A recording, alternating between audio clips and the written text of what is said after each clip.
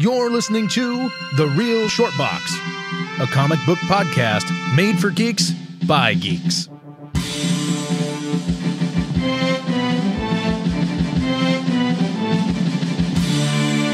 Hello out there in podcast land. Welcome to the righteous pod known as The Real Short Box. My name is Dr. Kevin, the doctor of pop culture. And to my right is the laird of the land of pop culture. He calls himself Donald. He calls himself Donald. For some reason. I got nothing fancy. And to his right, he is the one, the only, the Buckeye State King, the man of the hour. He calls himself Darren. And guys, did you get your ballots in the mail? Apparently, there's a vote for president of Podcast Land. You don't say. Huh. How many people does Podcast Land consist of? I would say at least 100 million people. According to Instagram, yeah, quite a bit.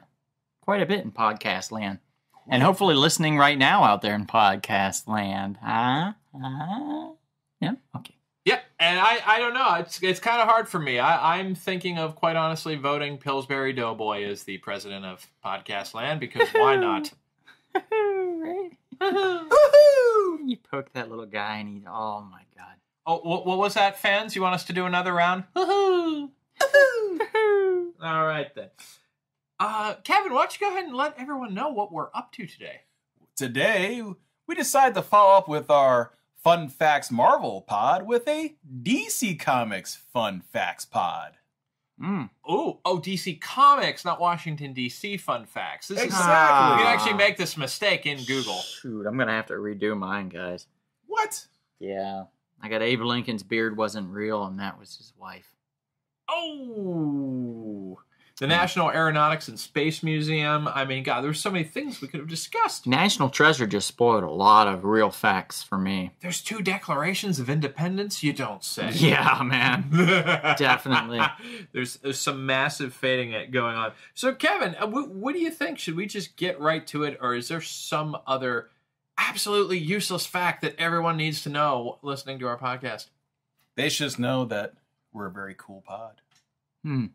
Like temperature-wise? Yes. Yes. Yeah. Okay, let's throw out one real quick. What was the original name of DC Comics before it was DC Comics?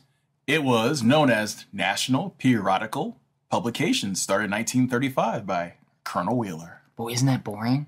Yeah, it's boring. Well, And didn't DC Comics originally stand for Detective Comics? That's correct. Yeah. But what if that answer came from Cereal Guy? Cereal Guy? Pop-Tart Lad. Or was it Cereal Pop-Tart Guy. Boy? You know, Cereal Guy, talking about the old Disney Yeah. See? From the 1940s, he was talking about this. Kind of like the Keebler elf, see? Talking about Detective Comics I now. don't think the Keebler Elf said, see, try my cookies, see? I'm pretty sure that didn't happen. How old is the Keebler elf? Maybe he's running for president of Podcast Land. Old enough, yeah, definitely. He could do it. All right, Kevin, you have the random generator. Granny Sweetwater is on deck to hand you the balls from the machine. Here we go. Number 12. How about this? Did you know that among characters in the Green Lantern universe, the original Green Lantern, Alan Scott, and the villain that would be connected to Hal Jordan, that Green Lantern, that Sinestro, and Alan Scott were both left-handed. Wow, Donald, on a scale of 1 to 10, how interesting was that fact? 12 was the number 12. That's why it's number 12. I'm going to say 11 because it's an odd number, much like left-handers are odd. Weirdos. Yes, we are. And that's why I pass on number 11 to Donald. Ooh, I'll take it. I've got a good one for you. This one's a little better, I think. Let's see. So Bob Kane's original design for Batman was a little different than what we see now. It might have faded actually into obscurity if he'd have gotten his way. Kane drew Batman as a blonde man with red friggin' tights, black little, what you would call tighty-whities, so to speak, and a domino mask. The winged cape was present, but against the red suit and domino mask, the cape seemed out of place and strange in a very bad way. Nothing memorable about it, really, except for the fact that it is really odd. And I don't know. Strangely alluring. But Batman was a blonde. That's very interesting, like kind of that Nordic look. Yeah. Mm-hmm. Yeah, absolutely. So that's mine. All right. Who do we got next? Granny Sweetwater. Let's get on it. Number 10. Did you guys know that Superman originally started as a bald villain? What? In 1933, Joe Shuster and Jerry Siegel, when they originally conceived Superman, it was a title called The Reign of the Superman. He was a bald-headed villain that was bent on world domination with the power to control people's minds. Superman is actually kind of a villain to this day, often in covers of Superman comics. I do a little collecting in what I would call as super dickery. And Yeah, I've seen those books. covers in which Superman's kind of an asshole. I mean, look at that. Yeah, that looks right. And that looks like the reign of Superman. So Donald, what exactly happens when there's an issue with water in Metropolis? I'll explain that. By the way, that comic cover, The Reign of Superman, that actually looks like Lex Luthor. It does. So you know that had to be some inspiration. They just did that. So basically, Superman became Lex Luthor. If you think about it, that's mind-blowing. Minus controlling people's minds would actually go to another bald-headed character at another comic book company. That's true. That would be Xavier. Yes. But Reign of Superman, he actually looks a lot like the Smallville version of the Lex Luthor villain. The Yes. Michael Rosenbaum. Michael Rosenbaum. Yeah. Yes. But yeah, Superman, he oftentimes withholds water from people in Superman comics. Wouldn't give any water to Jimmy Olsen or Aquaman and half the citizens of Metropolis. He was smiling while he was doing it, too. Yeah, he's a kind of a smirk. Yeah, kind of an asshole. What's that catchphrase? Not a drop. Not a drop. Yep, not a drop. And not dropping off, number 9. Number 9. Well, I wouldn't be where I am today without number 9. Actually, I don't know what that even means. So basically, in Superman, his girlfriend Lois Lane. This was a comic book that came out. It was out for a long time, actually. Superman's pal Jimmy Olsen, Superman's girlfriend Lois Lane. Lois Lane in issue number 106 turned herself into a black woman and lived her life for 24 hours as a black woman. This came out in 1970. Artist at the time for the cover was Kurt Swan and Murphy Anderson. It depicts the white Lois Lane stepping into Superman's plastomold machine and stepping out as a black woman. Basically, it told about she explored race relations in Metropolis as she transformed into a woman to write a story about Little Africa. And she was questioning why, once she turned back into a white woman, people from Little Africa treated her differently. And that is a question that we often ask to this day. So it's a very powerful, monumental issue that I recommend if anybody can get their grubby little hands on. Because basically a story about what it's like to wear the other shoe, essentially. Yes, absolutely. But also, too, let's keep in mind the historical context here. Segregation was very fresh in the minds of Americans, especially African Americans. So this book, of course, will have a very accurate depiction of that because it was just so fresh in everybody's mind. For the most part, only older generations would be more or less familiar with actual real segregation today. But everyone knew about it. It's good to have a reminder. And this, in this issue, she realized the struggle of everyday life as a minority, which is important to this day. Let me tell you, couldn't be more important to this day.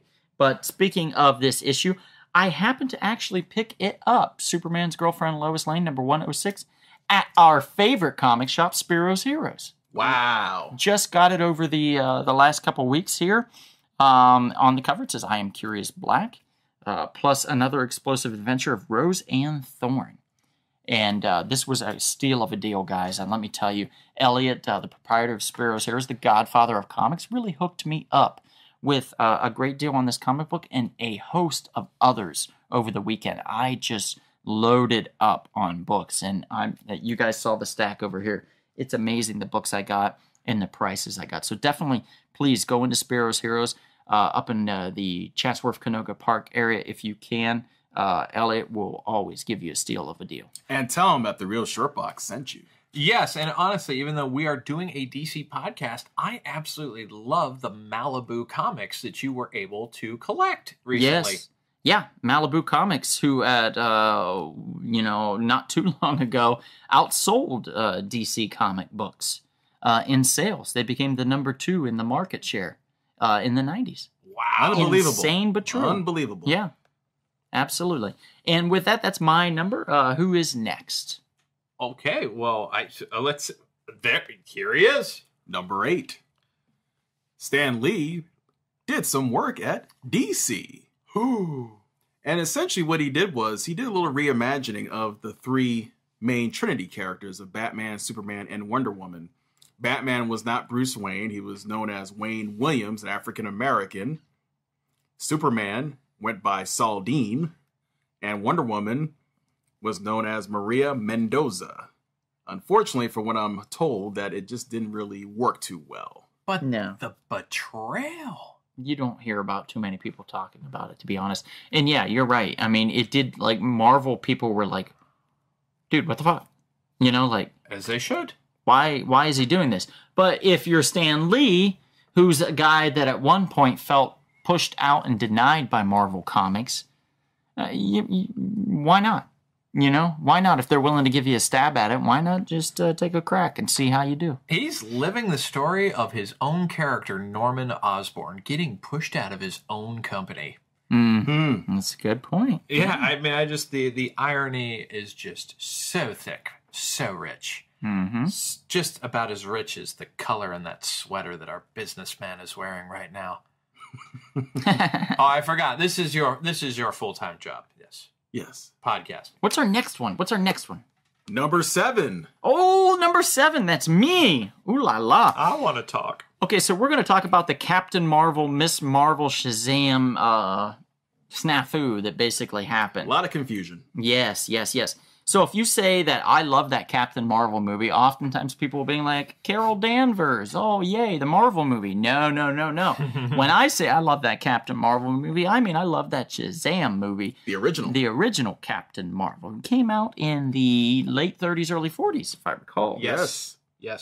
Captain Marvel, basically what happened was the show, not the show, but DC licensed the Fawcett characters in 1972. They had the Fawcett character named Captain Marvel, but couldn't call the comic Captain Marvel because they let the rights to the name lapse. And in doing so, gave Marvel Comics the option to purchase the rights for the name of that character and trademark that to where DC Comics can no longer call their Captain Marvel character Captain Marvel in the covers of their own damn comic books. How crazy is that? That is nuts to me. I get it. While Marvel Comics did it, they did it for 2 reasons. They're Marvel Comics. Why not have a Captain Marvel? It makes sense. And why not screw DC Comics, your number 1 competitor in the process? I mean, that was a 1-2 punch. I bet in the annals of F you over type things, this has got to be up there near number 1. Oh, in the boardrooms, there must have been laughing their asses. Oh, my They were God. cracking up. Yeah. So basically, after that, all they've done in the Captain Marvel world of DC Comics is the Trials of Shazam or Shazam Comics or just Shazam. And I believe now at this point they've officially just renamed Captain Marvel Shazam because they're done arguing with it. They're like, we're over this. Well, Whistling Willie told you. He told you, do not mock title lawyers. Title lawyers are very important, folks. Mm-hmm. Don't mess with the power of the legal team. Nope. It's no joke. Number 6. We are halfway into number 6, and finally, the man with all the talent gets to speak. There you go, buddy. Joker was actually an ambassador from Iran to the United Nations. What are you talking about? You see, now this is where we have comics cross into the real world. So, in the series known as A Death in the Family, Ayatollah Khomeini himself appointed Joker to be the Iranian ambassador to the United Nations. I didn't know that the Joker was a Persian heritage. He's absolutely not of Persian heritage. He is clearly in white clown paint, sir. Wow. You've never seen a baby come out of the womb in white clown paint? Not that I'm aware of. Yeah. I believe it was my sister. Wow. that's messed up. Kevin, bro, you got to open your mind, bro. Okay. All right. So Batman could actually not pursue Joker because of diplomatic immunity. Lethal Weapon 2, anybody? Wow. Wow. By the way, this year's the 30th anniversary of Lethal Weapon 2. Diplomatic immunity, says Joss Ackland. All right. Joker also said he and the Iranians were, quote, treated with disrespect by the rest of the world. Gee, has every dictator in the history of, say, the world said that at one point? Absolutely. Yes, you've got to say you're looking out for the people, even when you're not. Number 5. Moi? Yes. All right, here we go. This is outstanding. Wonder Woman used to be named Suprema. What are they trying to say? What? Okay, so in the 1940s, the infamous psychologist Dr. William Moulton Marston, the inventor of the lie detector and man most responsible for the never-ending run of the Maury Povich show. Kevin? Oh, my goodness. You are the father! No, I am not. So if you're not the father, you, of course, will be doing the worm and some other obnoxious dance then. That's true. I probably would be. Okay. Now, he wrote an article about the negative effects of comic books on children. And Charlie Gaines, who's the publisher of Superman at the time, was so impressed by his theories, he hired him as a consulting psychologist, which is kind of interesting because he wasn't consulting Charlie Gaines, he was consulting the company of DC. That's kind of fascinating. Marston suggested the best way to counter these negative effects was actually to create a female superhero. But the research was not, let's say, well-founded or well-defended, so Gaines was generally unconvinced. But Marston instead, he's like, I'm an employee of DC. In February of 1941, he wrote a draft of Suprema, the Wonder Woman. Editor of Superman at that time, Sheldon Mayer, took up the project. He dropped the Suprema because it was just too close to Superman, which, of course, at the time was their most popular character, maybe next to Batman. Mm-hmm. All right, that's what I got there for number 5, guys. And number 4. Oh, well, the man can't take a breath. Wonder Woman and Green Lantern were actually supposed to date. What? I mean, she is a gorgeous woman of great presence. She has got to want to date somebody, right? Sure. I mean, everybody wants to date somebody in comic books, I guess. Okay, so this idea, and honestly, it didn't get much past the actual idea phase. Okay, so in the 1970s, this idea was scrapped, strangely enough, because a fan had wrote in and suggested the exact same idea. And just like our boy Whistling Willie said earlier, title law matters, people, because due to legal reasons, DC could not actually push through this storyline without a tremendous fight. Little things that are, you gotta, the devil's in the details, folks. But with this thought, I mean, I gotta throw it out there. Could the reason that Hal Jordan, destroyed the Green Lantern Corps be because he didn't have a woman? I mean, maybe he's just angry. Just saying. Possibly. You know, Blake Lively's just not going to do it for us, guys. Just saying. Makes sense to me. All right. We're moving on to number 3, yes? Yes, we are. Me again? Is it you again? It is me again. It's going to be Louise. Quite outstanding. Here we go. All right. I am sorry to ruin the dreams of all of you hardcore DC fans, but Adam West was indeed not the first person to play Batman in a movie. He wasn't? Yes, he wasn't. See, I tried to respond the best that I could to you, but clearly my timing needs work. Groundlings, everybody. Go to the Groundlings. Okay. In 1964, genuine nutjob Andy Warhol, that's my opinion, Andy Warhol featured Batman in a film called Batman Dracula. Wow. Okay, guys, have you ever seen an Andy Warhol film? No, I haven't, actually. Okay, so some gross, bizarre stuff. Okay, Udo Kier, the man who speaks like this all the time. He was avant-garde. Okay, no, it's kind of avant-garde, but it's also... He really liked the Frankenstein and Dracula.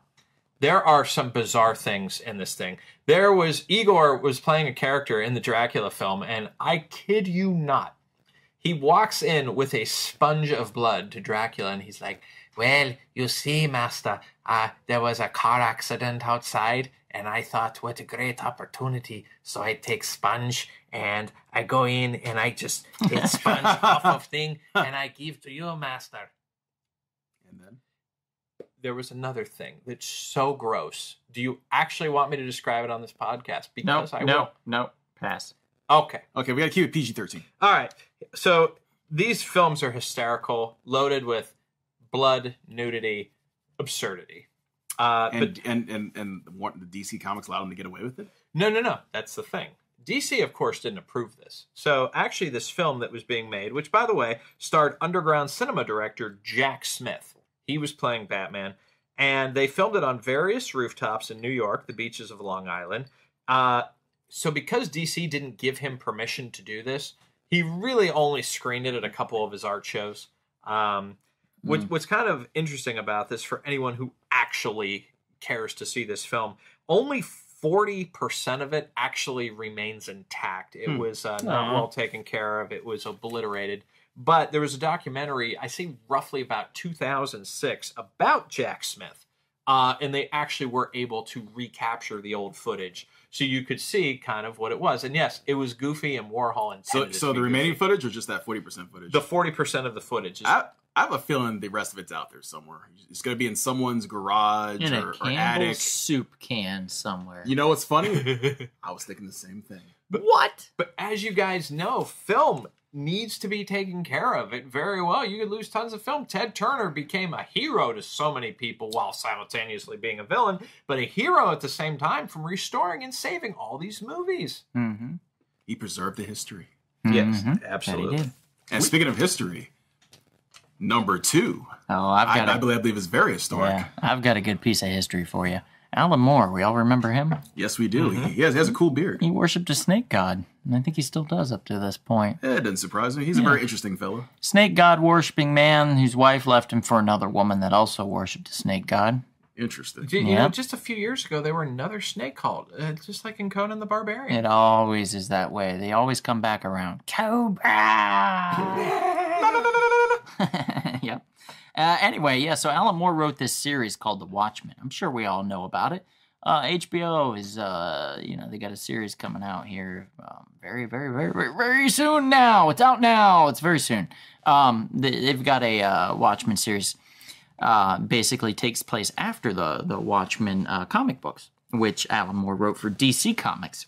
Is Richard Nixon still the president? He is actually, yes, in the Watchmen comics. I don't know if he is in the series or not, but he is in the comic books. Richard Nixon played a big part actually, but he wanted to use the old Charlton comic characters to create his universe, but he wanted to use them because DC recently acquired the rights to all of the characters. They purchased every single one of them, and he wanted to kill a few of them off. And DC was like, I don't know. We just introduced them into our universe. We might want to use them. We're going to pass. And so he was like, okay, Dick Munchers, what if I just make up my characters? And they're like, yeah, okay, that's fine, yeah. But what they didn't think about was he's making up characters basically the same as them. So basically parallel. For example, instead of Punch and Julie, which were two villains in Charleston universe, you had Mime and Marionette in the Watchmen DC universe. That works. Instead of Night Owl, the second one, you had, which was Dan Dryberg, you had Ted Cord, a.k.a. the Blue Beetle. So you had him instead. Wait. You mean reverse. Reverse. Isn't Jaime Reyes the Blue Beetle? No. You shouldn't Get say out. that. You shouldn't say that. Sir. Get out! You shouldn't say that. Get out! So instead of Ted Cord, Blue Beetle, you had the Night Owl, which is Dan Dryberg in the Watchmen universe. Same thing that happened with the original Blue Beetle. Instead of Dan Garrett, you had Night Owl the First, which was Hollis Mason, who, if I recall, in the comic, wrote a book about the Watchmen characters, the Minutemen, so to speak. Instead of Nightshade, who appeared in I believe it was a Captain Atom comic book, her first appearance, you had the Silk Spectre. And instead of Thunderbolt, you had Ozymandias. Ooh. Yeah, which was a cool one. And instead of the Question, which I love this one, this is my favorite. Instead of the Question, you had Rorschach, Right. which is perfect. And of course, Captain Atom himself. Right, Captain Atom himself would be Dr. Manhattan. Dr. Manhattan, and the Peacemaker was the Comedian, which was a great idea for Alan Moore. He was able to create these characters, and these characters actually endured. And eventually, the new Watchmen series that Jeff Johns is doing, probably by the time this podcast airs, and then add 4 years to that, he'll have finished his Watchmen, bringing the Watchmen into the DC Universe story that he's been trying to do for so damn long now. So that's my number, what was it, 2? Number 2. Yeah, so who's number 1? Who's got number 1? And now for number 1, something that I was not aware of. DC was nearly bought by Marvel. What? That's insane. Lies. In 1984, Warner Brothers, which owned DC Comics and still owns DC Comics, didn't think it was worth keeping around. Wait, do they own them or are they partnered with them? No, they own them. No, They own them. Okay. Yeah, in 1984, there was a point in time where Warner Brothers just wanted to dump them because it wasn't really making money, and they offered it to Marvel because they felt, well, Marvel's management was better, they're selling better, so let's give them, the DC characters. Well, Marvel, in their arrogance, said no. They felt that the reason why it was failing wasn't because of management; they just felt that the characters sucked. Wow. Yeah, so they chose not to turn down the offer. Now, of course, ironically, a decade later, Marvel was the one who was in trouble when they went bankrupt. Yeah. So it goes to show you, when there's an opportunity, you better take it. Mm-hmm. Opportunity knocks. You come and you answer, I guess. So, However, we should be happy that it didn't happen because, it may be too much. Because you think about it, if they were owned by Marvel, you think they would treat them with respect? No, No. I'm also kind of the opinion, too. If you were destined to go bankrupt in roughly 10 years, how much could that have been accelerated if you had the DC property as well? Because if you can't manage your own property, how can you manage another? That's true. Yeah. So they might have both went belly up, and we would just have Dell and Gold Key. And think about it, we wouldn't even have Image Comics. No. We very well could have many Dick Tracy sequels at this point. Think about it, no Walking Dead. Holy crap. Could you imagine how critical that year 1984 was? Mm-hmm. My goodness. This is exactly why we are all members of a petting zoo being watched by an alien race. It's true. From the fourth dimension. I don't Why know not? Fourth dimension. Yeah, sure. Why not? Anyway, that's it, right? That's our That's list. it. That's That's our our top top 12. And don't worry, in the future, we're going to do more fun facts list. Maybe, if you like it. They'll like it. Like fun facts about your biceps? Yeah, but let us know. Give us a watch. Give us a listen. Give us a wink and a nod. YouTube, iTunes, Spotify. Google Play Music. Whatever else. Sprecher. We're on that as well. Yes. We were exploring MySpace. And then we stopped. Yes. Like Justin everyone Timberlake else. wouldn't give us a deal. Tom called us and said to stop. Tom. He's like, you can't do it anymore. And we're like, okay, Tom. But with that, my name is Donald. My name is Kevin. And I'm Darren. And maybe if you're out and about, we'll see you At the wonderful, glowing, and happy comic shop. This has been The Real Short Box. We'll see you at the comic shop. Thanks for listening.